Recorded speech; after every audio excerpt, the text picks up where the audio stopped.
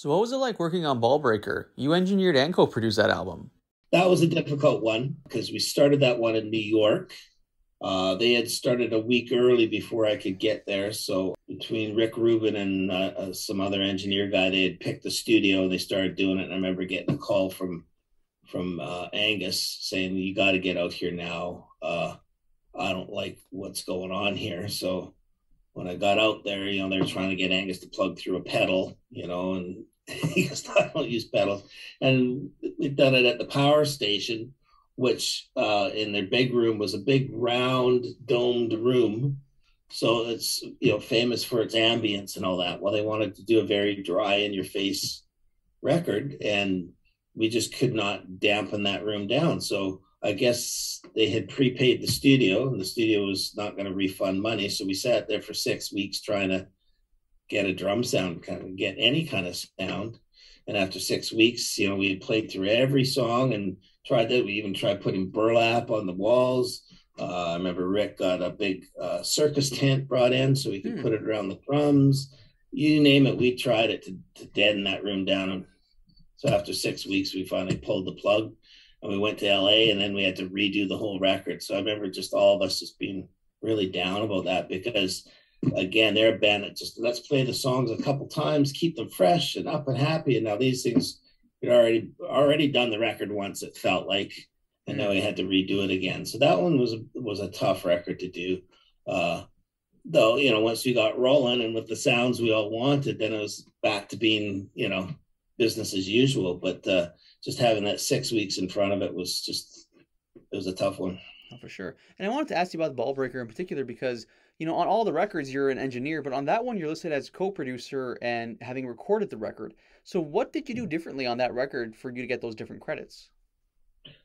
Well, it wasn't really that I did anything differently. It was Rick had a lot of other things going on, I guess. So he wasn't in the studio a lot. We'd all show up there at noon or whatever and tune the drums, tune the guitars. The guys would sit around smoking, and then Rick would show up at 6 or 7 o'clock at night. And let's play. And okay, so they'd play, and then that would be the next day we'd come in, same thing. So I finally got to the point, I said, well, why don't we just play it down, record some stuff, and then when Rick comes in, we get stuff to play him. And Malang didn't want to do that because he said, well, we're paying him to produce, so while we're playing, because that's when we want to capture this stuff, if there's anything that he wants changed, we want to do it while we're playing. We don't have to go in and edit and punch in and do all that stuff. So we're going to wait till our producer's here. So that just went on for a long time. So finally we just, got to the point where I was kind of helping them along so that we could get this record done. And it wasn't, until we're in LA that we started sort of clicking on some things. And then even when we were in LA, I think Rick was starting to do stuff with the Chili Peppers in another studio. So again, he wasn't there all the time. So they just said, fuck it, Mike, we're giving you the credit. You were here the whole time. So That's cool. So it wasn't that I did anything different. It was just they were kind of captainless. Hey, but I mean, you steered the ship, and that's pretty cool. So, when you... Look out, we're heading for the lighthouse. Yeah. That's funny, man. Someone from BC would say that, Yeah. So, when you're engineering, from what I understand, engineering essentially is recording the band, correct? That's what the act of it is, right? Yeah. So, Yeah.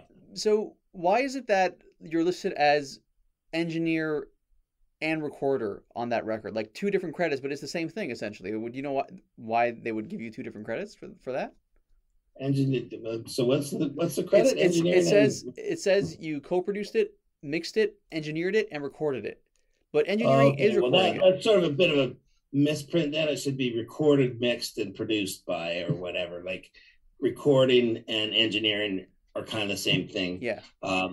Sometimes I'll have an assistant engineer. Well, that'll be my assistant that's helped me. So, but I guess that's sort of a miss thing. Yeah. Same thing. Yeah. Yeah. So, do you remember working on Hard as a Rock?